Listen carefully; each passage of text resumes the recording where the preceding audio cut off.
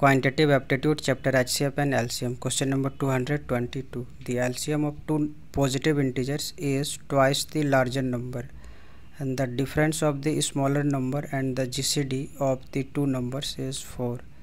So the smaller number is what? So in this question, first of all, we let the two numbers be, and here GCD means its HCF is a given 4. So let the two numbers, let the smaller and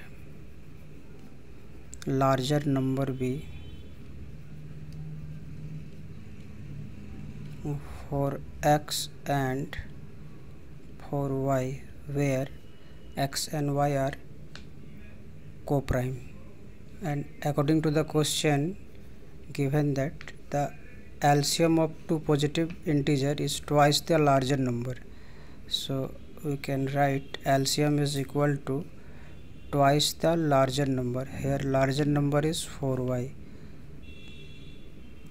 and the LCM of 4x and 4y is equal to 4 into x into y, so is equal to 2 into 4y. So here 4 cancel and y cancel, so x is equal to 2. So therefore a smaller number is equal to 4x, so is equal to 4 into 2 equal to 8. So which is the required answer? So the option A is the correct answer.